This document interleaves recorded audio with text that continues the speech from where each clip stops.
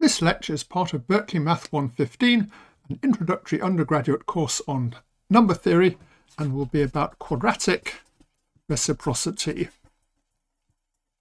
So just quickly recall, we have the Legendre symbol, AP, which is +1 if A is a quadratic residue, in other words, a square modulo P and A not 0, and it's -1 if not, and 0 if A is congruent to 0. And we found a few basic properties of it. For example, we worked out that -1p is equal to +1 if and only if p is congruent to 1 mod 4. I should have said p is always an odd prime. And we worked out that 2 was a quadratic residue, so this is +1 if and only if p is congruent to ±1 modulo 8. And we also know it's multiplicative. ABP equals AP BP. And it's periodic, so A plus NP, P is the same as AP. And there's one more really vital property of this symbol, which is the law of quadratic reciprocity, which says that if P and Q are distinct and odd and prime, then PQ times QP is equal to -1 to the P minus 1 over 2 times Q minus 1 over 2. Which is kind of really rather astonishing, because the question of whether P is a quadratic residue of Q seems to have nothing to do with the question of whether Q is a quadratic residue of P. But this formula says they're very closely related. This number here is -1 if P and Q are both 3 mod 4, and 1 if one of them is 1 mod 4. So you can write this as PQ equals QP, unless P and Q are both congruent to 3 mod 4, in which case PQ is minus QP. These properties of the quadratic residue symbol give a reasonably efficient way of calculating it, because if we want to calculate something like AP, we can factorize A into a product plus or minus 1 times the power of 2 times Q1 times Q2 and so on. And so multiplicativity reduces the problem of calculating this to the problem of finding -1p, which we already know, 2p, which we already know, and QIP. And we can sort of calculate QIP. If QI is bigger than P, we can reduce it mod P and make it smaller. If QI is less than P, we can use the quadratic reciprocity to turn this upside down and continue making things smaller. It'll probably be easier if I do an example. So let's calculate this Legendre symbol. So this happens to be a prime, and I want to know whether or not 1001 is a quadratic residue. So first of all, we factorize 1001. So this is 7 times 11 times 13 over 99991. So this becomes 7 over 99991 times 11 over 99991 times 13 over 99991. And now we can figure out each of these using the quadratic reciprocity law. So for example, here 7 and 99991 are both 3 modulo 4, so this is equal to minus 99991 over 7. And now we reduce 99991 modulo 7, and this becomes minus 37. And if we're being really lazy, we can just use quadratic reciprocity again. So 3 and 7 are both 3 mod 4, so we can invert this and we get a minus sign, and then we reduce 7 mod 3, so this becomes 1, 3, and now 1, 3 we know is equal to 1, and we do 11, 9, 9, 9, 9, 1 in the same way.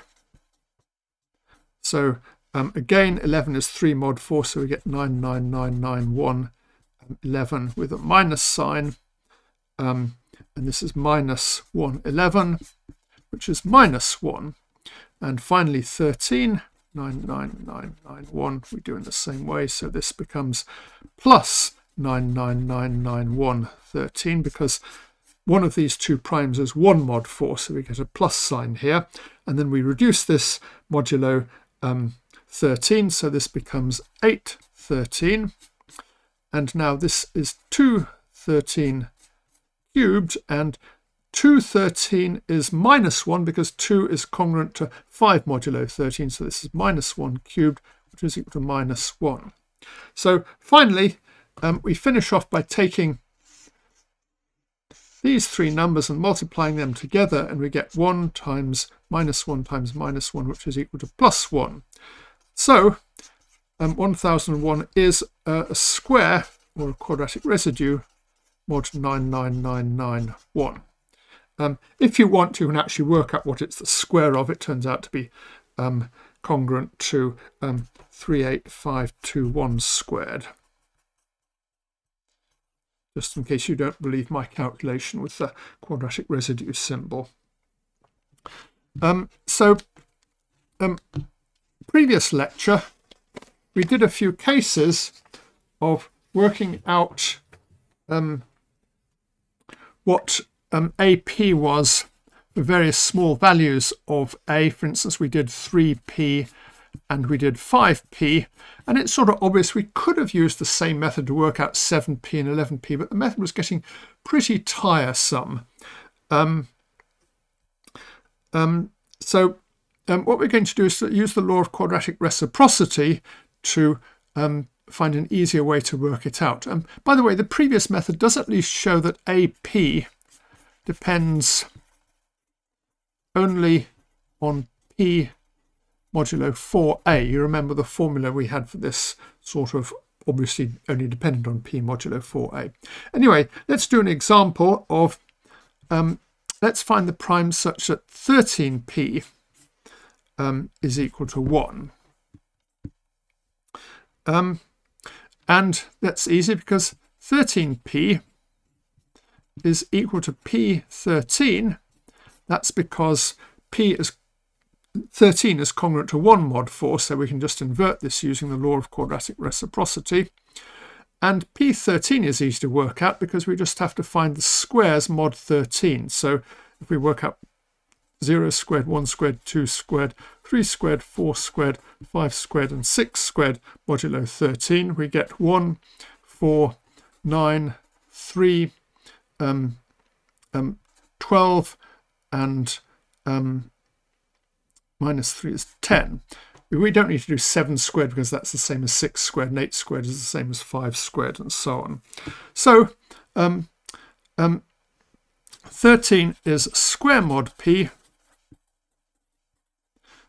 is equivalent to asking for p, I should say p, let's take p not equal to 2 or 13 because these are special cases.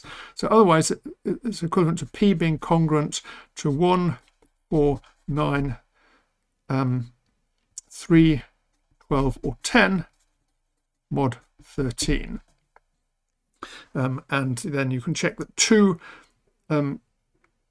13 is actually a square modulo 2, and it's also a square modulo 13 because it's just 0. So let's do a slightly different case. Let's try and find the primes such that 7p is equal to 1. This is a little bit different because this is equal to minus p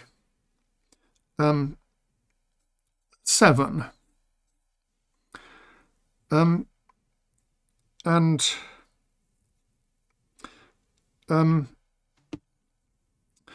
so it's equal to minus P7 if P is congruent to 3 mod 4 and plus P7 if P is congruent to 1 modulo 4. So for P congruent to 1 modulo 4, the condition that P is a quadratic residue of 7 says that P is congruent to 1, 2 or 4 mod 7. If P is congruent to 3 mod 4, then P must be a non-residue mod 7, so we get P is congruent to 3, 5 or 6 mod 7. So we've got two slightly different cases. Either P is 3 mod 4 and 3, 5, 6 mod 7, or P is 1 mod 4 and 1, 2 or 4 mod 7. And this is obviously, by the Chinese remainder theorem, we can give this as a condition mod 28. So this is the same as saying P is congruent to 1, 9, 25, 3, 19 or 27 mod 28, because these are the numbers that satisfy these two conditions. And as before, we see that now P depends on, so the quadratic residue symbol depends only on P modulo 4 times the numerator, whereas in this case it only depended on P modulo the numerator. So now I'm going to give a proof of the quadratic reciprocity theorem, and there's a lot of choice in this. That there are well over 300 published proofs of this. And every single one of them involves some slightly tricky, non-obvious idea. There doesn't seem to be any really easy, straightforward proof of the quadratic reciprocity law. Gauss himself started off this mania for finding proofs by finding 8 different proofs of the quadratic reciprocity law. Of course, strictly speaking, there aren't really 300 completely different proofs, because quite a few of these proofs are minor variations of each other. What I'm going to do is to give what I think is one of the easiest proofs, at least it's one of the ones that's easy to remember the main idea. So with many mathematical proofs, there's a sort of key idea powering it, and the key idea is usually fairly short but a bit tricky to think of. And then in order to make this key idea work, you've got to do a lot of routine calculation, but the routine calculation doesn't require any thought. You just sort of plow ahead with it. So what we're going to do is to give the key idea of this proof and then work out the routine calculation. So here's the main idea. And we work modulo P times Q, where P and Q are distinct odd primes. And we're going to try and prove the quadratic reciprocity rule for these primes. And what we're going to do is to take all numbers in Z modulo PZ, PQZ star. So we're taking numbers mod PQ that are co-prime to P and Q. And we're going to arrange them into P minus 1 times Q minus 1 over 2 pairs, where each pair consists of a number A and minus A. And we're going to take a product of one element of each pair. And this product will be well defined up to sign.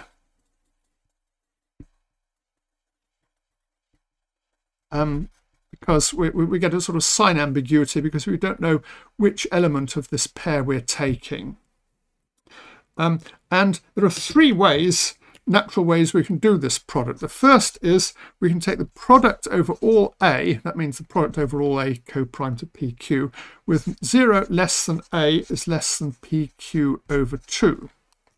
Or a second product we can do is we can take the product over all A such that 0 is less than A is less than Q over 2, where this time we've reduced A modulo Q. So we reduce it modulo Q and check that it's between 0 and P over q over 2. And thirdly, we can do the same thing. We take the product over all elements a such that 0 is less than a is less than p over 2. And here we're taking a mod p and saying a mod p must be between 0 and p over 2.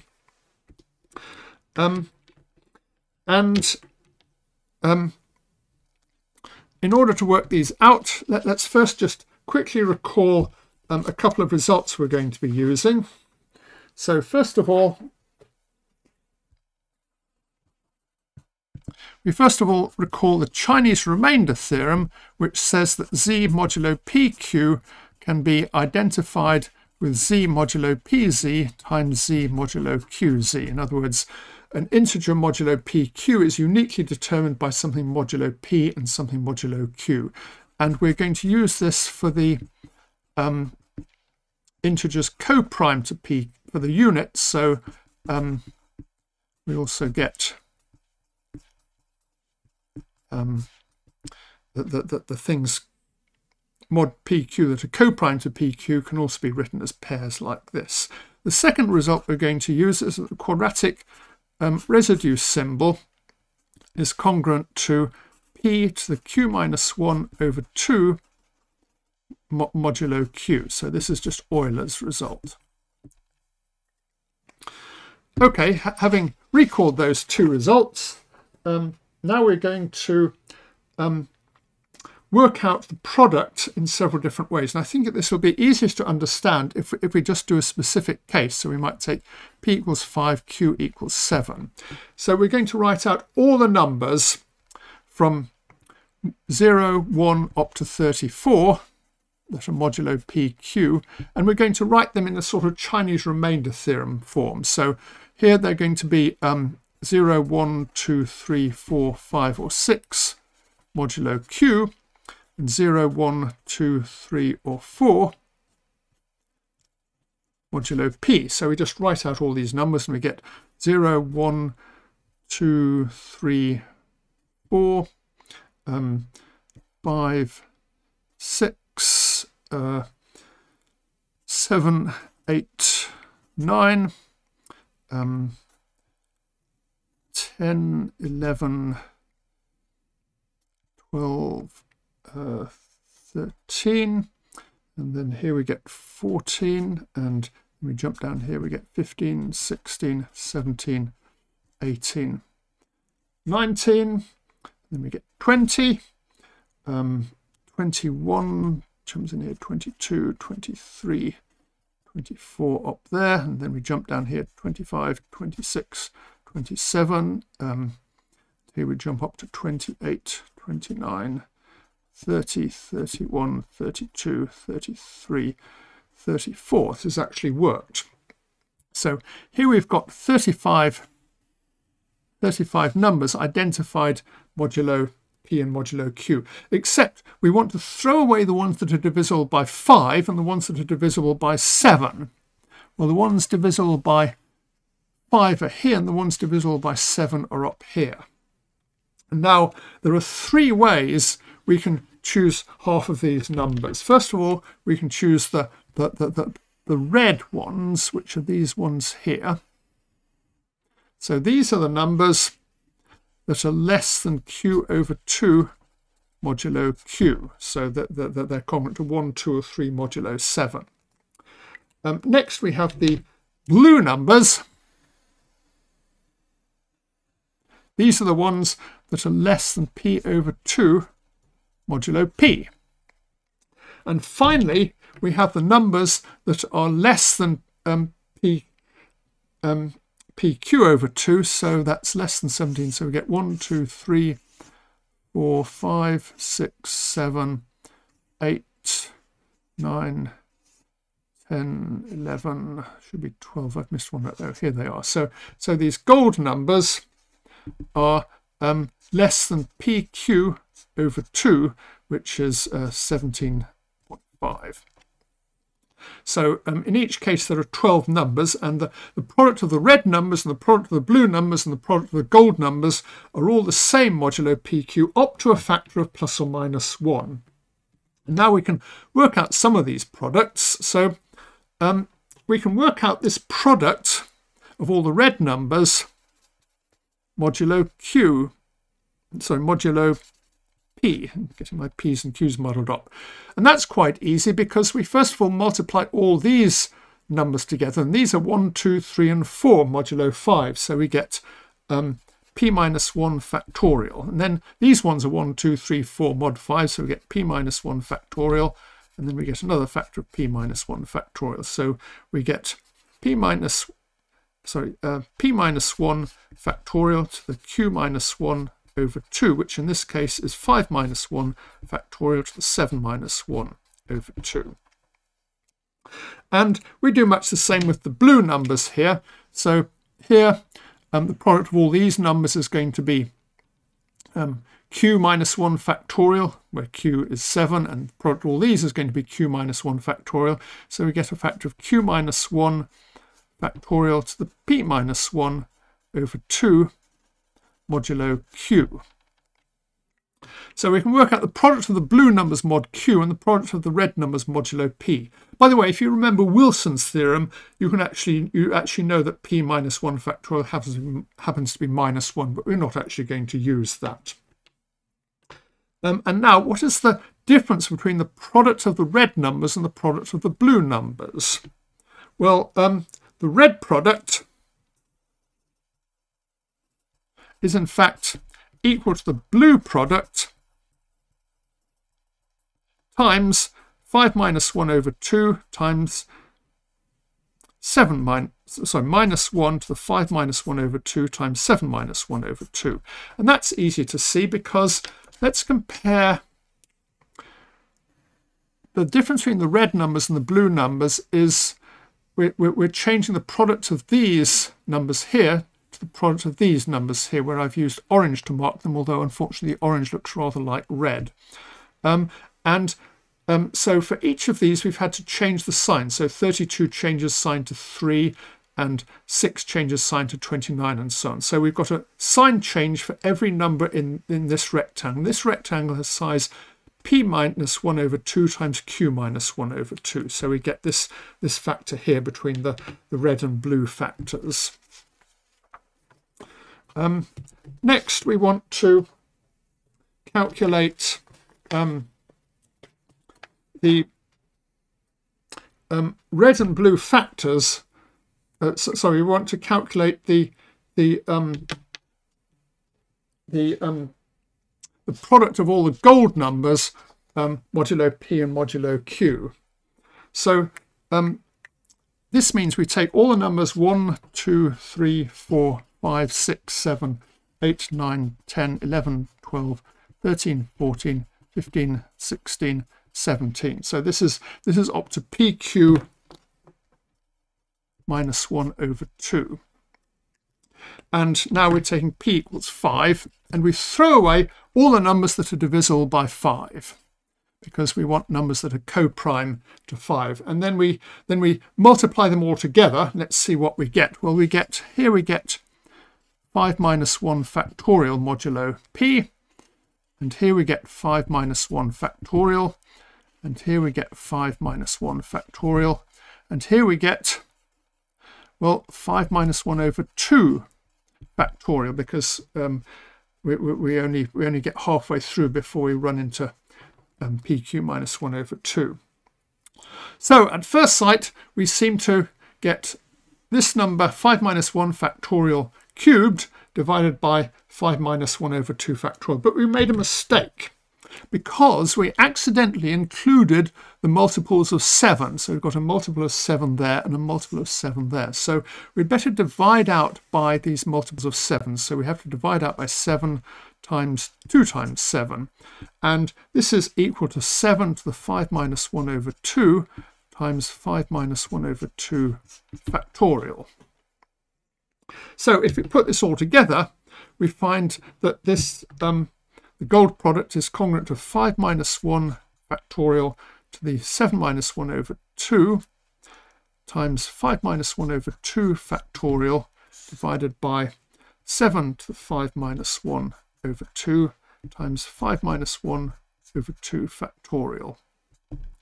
And incidentally, these two factorials cancel out, so this expression isn't as bad as it looks at first sight. Now let's do the other case where we do it for 7 instead. So this time we take the numbers 1, 2, 3, 4, 5, 6, 7, 8, 9, 10, 11, 12, 13, 14, 15, 16, and 17. And this time we cross off all the multiples of 7. So we cross off 7 and 14. And what we're left with is 7 minus 1 factorial here. Here we're working mod 7. And here we also get 7 minus 1 factorial, because these are numbers from 1 to 6, modulo 7 again. And here we get 7 minus 1 over 2 factorial. And again, we forgot to throw out the multiples of 5. So there are some multiples of 5 we should not have included in this product. So we should divide this by 5 times 2 times 5 times 3 times 5, which is equal to 5 to the 7 minus 1 over 2 times 7 minus 1 over 2 factorial, because you can see this goes up to 7 minus 1 over 2 times 5. Just as before, this sum becomes 7 minus 1 factorial times 7 minus 1 factorial over 2 divided by this expression here. And now we can do the same thing for any p and q, and you see that what we get is, if we take the numbers 1, 2, 3 up to pq minus 1 over 2, and we want to work out what the product is mod p after crossing off all the multiples of p and all the multiples of q, what we're getting is p minus 1 factorial times p minus 1 factorial all the way up to times p minus 1 over 2 factorial, which is like this product here or this product here. And then we have to divide it by q times 2q all the way up to times p minus 1 over 2q. And if we work this out, it's just equal to p minus 1 factorial to the q minus 1 over 2 times p minus 1 over 2 factorial, all divided by q to the p minus 1 over 2 times p minus 1 over 2 factorial. And just as before, these p minus 1 over 2 factorials cancel out. So we've worked out the product over all numbers modulo pq, and now we're going to put everything together in one big page. And to do this, let's write down the 3 products. So we've got the first product, which was the product over all n co-prime to pq with 0 less than n is less than pq over 2. And then we had the red product, which was the product over all n such that 0 is less than n is less than q over 2, except here we take n to be modulo q. And then we have the blue product, which was kind of similar. We had the product over all n co-prime to pq, except we take 0 is less than n is less than p over 2 modulo, where n is now taken modulo p. And now we're going to work out what the ratios between these products are. Well, we worked out what the ratio between these two was. It was just minus 1, p minus 1 over 2 times q minus 1 over 2, because we just had to change all the signs in some rectangle. Now let's work out what the difference between these two is. Well, these two differ by sign, so let's recall what they were. Well, this is congruent to p minus 1 factorial to the q minus 1 over 2 mod p, and we worked out what this one was mod p. It was congruent to p minus 1 factorial to the q minus 1 over 2 divided by q to the p minus 1 over 2 modulo p. So you remember that was on the previous sheet where we had this expression here, and these p minus 1 over 2's cancelled out, so I'm not bothering to write them in here. And now if we compare this expression with this expression, we see they're almost the same. We've got this p minus 1 factorial to the something or other and the p minus 1 factorial to the same thing. So the only difference is this. And we know these two products differ by a sign. So the sign must be q to the p minus 1 over 2 modulo p. But by Euler's theorem, this is just equal to q, the Legendre symbol qp. So these two differ by qp. And comparing these two is almost exactly the same, except we change p and q. So this one is congruent to q minus 1 factorial to the p minus 1 over 2 modulo q. And if we want to work out this modulo q, we get q minus 1 factorial to the p minus 1 over 2 divided by my p's and q's model dot p to the q minus 1 over 2 mod q. And now if we compare this expression with this expression, we see the difference is a factor of p to the q minus 1 over 2 mod q, which by Euler's theorem is just p, the Legendre symbol pq. So to summarize, we've got three numbers here which differing by signs, and the difference between these two is that is a sign of qp, the difference between these two is a sign of pq, and the difference between these two is the sign of minus 1 to the p minus 1 over 2 times q minus 1 over 2. And that obviously means that the product of any two of these signs must be the same as the third one, so we get pq times qp equals minus 1 b minus 1 over 2 times q minus 1 over 2, which is the law of quadratic reciprocity. So as you see, the calculations for this proof is a bit messy, but the fundamental idea is very simple. All you do is remember this triangle, which has three products in, so there are the three obvious ways of choosing half the elements modulo pq, and these three products all differ by signs, and the signs are the three terms in the quadratic reciprocity law, and so the three terms in the quadratic reciprocity law must have product equal to 1. Okay, so next lecture I'll be giving another proof of the quadratic reciprocity law using Gaussian sums, which tends to be most mathematicians' favourite proof.